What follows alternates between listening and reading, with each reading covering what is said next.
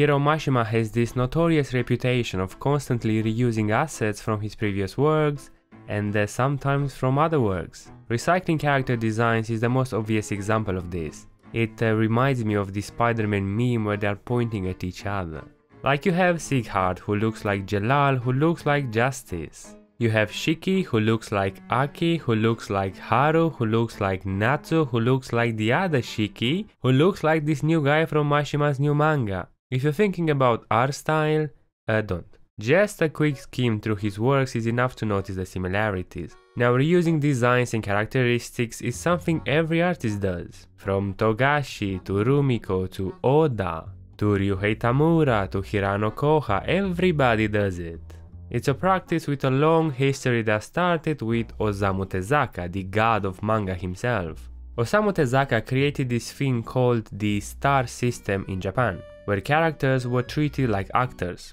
Just how an actor takes on a variety of different roles, so would a character. However, this writing formula wasn't welcomed by most manga artists for a few good reasons. Imagine the main character of a manga, the star of a manga, shows up in another as a backseat character, or maybe as a villain, or even as the main character once again. Sure, the personalities would be different, but visually, which is the most important thing, it's the same character. Just like how you cannot alter the appearance of an actor that much, DiCaprio will still look like DiCaprio in any movie he plays, even if he grows a beard, grows his hair, wears a hat. You also cannot alter the appearance of a character that plays a role. It's fun when old characters are used as cameos or Easter eggs in new series, or have something like an episodic role. But when you spend 545 chapters with Erza Scarlet, only to see her again in Eden Zero, it really makes you think.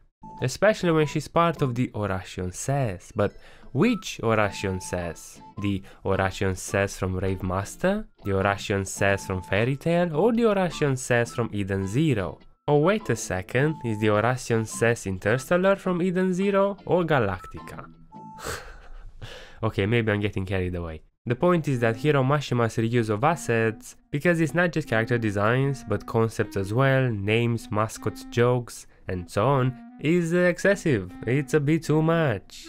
Yet, yes, there is a yet, everything he makes becomes popular.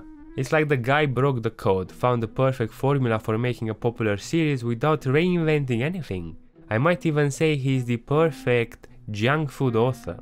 I love myself some junk food. I should say no to it more often, but I don't, because it's good and convenient and easy to get into, and that sums up my relationship with Hiro Mashima series. Except for Rave Master. Rave Master was a level above everything else he made. I thought perhaps because it was his first hit series and there wasn't much to compare it with, but nah, Rave Master was actually amazing. It had some outstanding moments that I remember to this day, a payoff so unbelievably good that it never left my fucking mind. Yes, I've read Mashima's works and enjoyed them very much, and I'm here to break down why that is. How does Hiro Mashima keep on creating hit series? What do Hiro Mashima's works have in common? It's not a joke, guys. It might look like it's phrased as a joke, but I swear it's not. The answer is the same foundational elements. All of his stories take place in a fantasy setting. Eden Zero might take place in space, but good luck trying to argue that it's not a fantasy. Also, they are all battle action shonen with adventures being a major part of them, and let's not forget the comedy. Comedy and recurring gags are a stable pillar of Mashima's works. So, Mashima bases his stories on the same foundational elements, which of course makes them have the same kind of feel to them, especially when the characters come along, and that should make this a massive downside to his approach, right?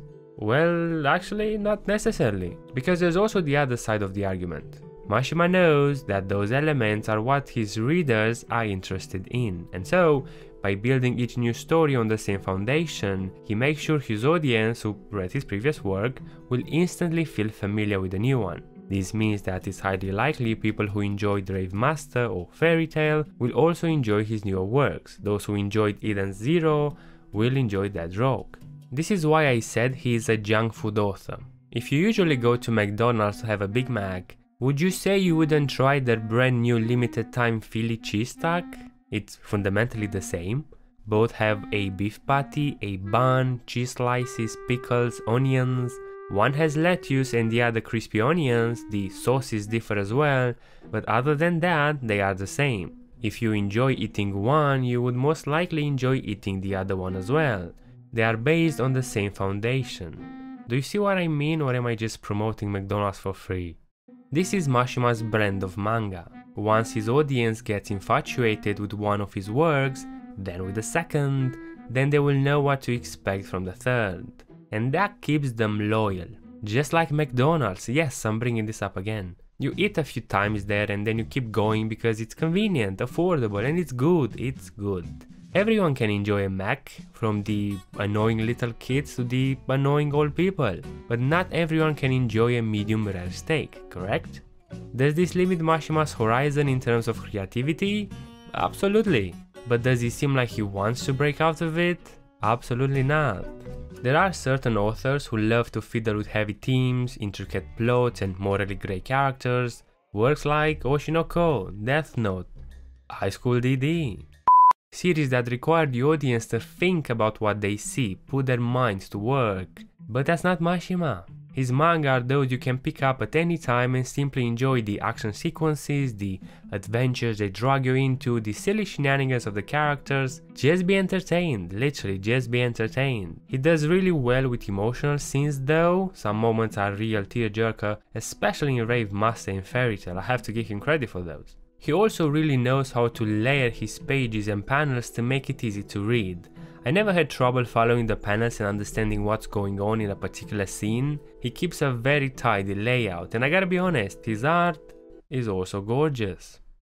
You know how people enjoy Marvel movies? They are really popular, aren't they? Even though they're the same, script, jokes, special effects, narrative, that's because they are easy to get into and everybody can enjoy them. They appeal to viewers of all ages. The Marvel brand also acquired a very loyal and passionate fanbase. Some acquire the older fanatics, but hey, not my problem. They will watch whatever they produce because they know what to expect and they know they will be pleased. And that, ladies and gentlemen, is exactly how Hiro Mashima manages to create hit after hit after hit.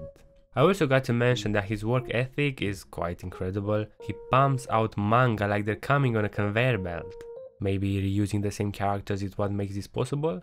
I'm kidding. His work philosophy is commendable and I respect that.